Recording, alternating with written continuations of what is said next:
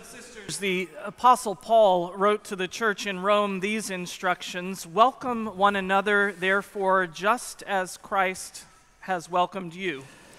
This morning we have the wonderful opportunity to welcome new friends into this community of faith, and as we welcome them, if you are seeking a faith community or if you know someone who is, the next Second Steps opportunity will be on Sunday, May the 19th, with lunch and an afternoon session to follow, and we would love to have you invite either yourself or those known to you who are seeking a community of faith.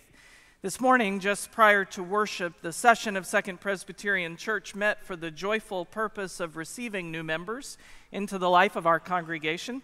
And at this time, I would like to invite those who have come to join our church this morning to come gather here in the center with me as I call their names.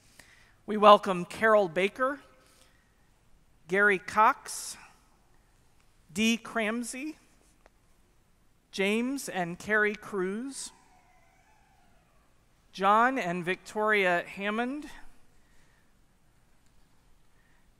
Victoria is joining this morning in absentia, and John and Victoria also bring their 51-week-old Alice, who will celebrate her first birthday next Sunday.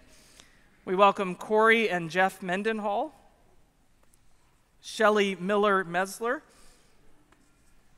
Carol and Gary Roth, who also join this morning in absentia, Noella Tiopi, who joins in absentia as well, and Tom Vatsberger and Lisa Contino.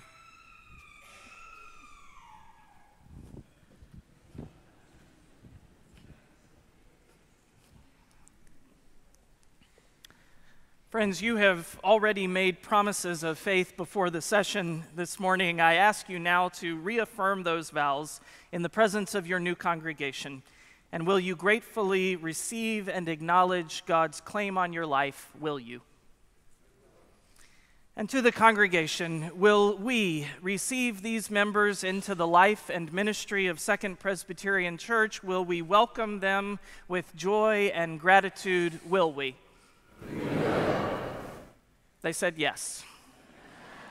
We congratulate you and we welcome you to Second Presbyterian Church. Let us pray.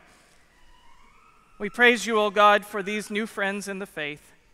Encourage them and all of us in our lives together, that filled with your Holy Spirit, we may faithfully serve you and worship you with one heart, mind, and soul.